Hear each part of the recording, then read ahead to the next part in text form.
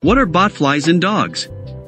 Cuterebra is a type of botfly in dogs that lays eggs on the skin and fur of dogs, and larvae burrow into the skin, feeding off tissue fluids before rupturing from the host animal.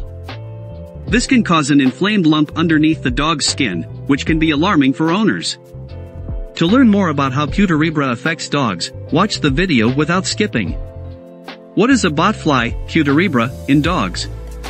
Cuterebriasis, warbles, is an infestation of mammals by botfly Cuterebra larvae, and these larvae are normal parasites of rodents and rabbits. Cuterebra is a species of botfly that lives throughout North America. How are dogs infected with Cuterebra? Adult botflies lay eggs at the entrance of rodent and rabbit burrows during the summer months. Larvae attach themselves to the animal's coat and enter through any opening. After 3 to 4 weeks, the larva forms a visible nodule with an external breathing hole. Dogs may become infected by coming into contact with botfly larva that is present in rabbit or rodent burrows. The larva can enter through the oral cavity, nose, wounds, or any other opening. Causes of botflies in dogs. Cuterebra is caused by an infestation of larvae from the Cuterebra group of botflies.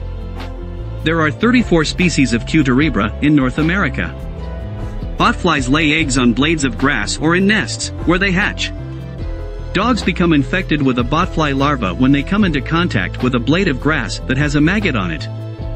The dog's movement against the blade of grass stimulates the maggot to crawl onto the dog or passing host. The small maggots crawl around until they find an orifice where they can enter: mouth, ear, nose, etc. Then, they migrate through various internal tissues and, ultimately, make their way into the skin. They establish themselves within a warble, a small lump in the skin. The mature maggots, which may be an inch long, then drop out of the host and form a pupa in the soil. Eventually, an adult botfly will emerge from the pupa and start the whole cycle again. Symptoms to watch for if you suspect your dog has Cuterebra. The path of larval migration determines whether abnormalities are found in dogs suffering from Cuterebriasis. Migration beneath the skin is quite typical, resulting in a warble and perhaps a secondary bacterial infection. A small lump underneath the skin with an opening, breathing hole, may be noted. Botfly warbles are most commonly found on the head and necks of dogs. Larvae may also be visible through the breathing hole. If the botfly larva invades the nose and respiratory system, an infected dog will have sneezing, nasal discharge, and coughing as typical symptoms.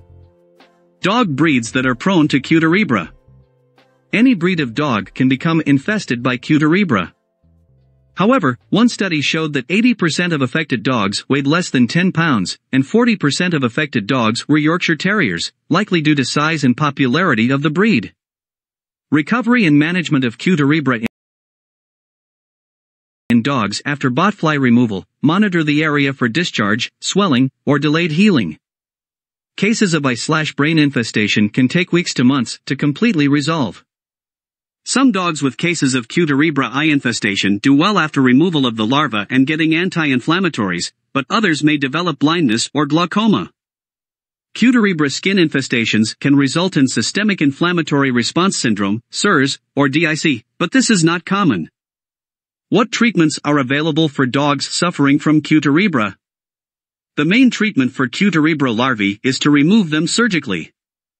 In cases where the larvae are not accessible, antiparasitic medications such as ivermectin can be prescribed. Diphenhydramine should be administered prior and during these treatments to prevent an allergic reaction to the dying larva. Tips for preventing botfly larvae infestations in your dog. Keeping your dogs away from rabbit and rodent burrows is the best prevention. If you live in an area where botflies are common, inspect your dog's coat regularly for any lumps or swelling. If you find a lump, have your veterinarian take a look to determine if it is a warble caused by Cuterebra. Hope you and your dog are safe. Take care of your dog and stay healthy. Please like and share the video and subscribe to our channel.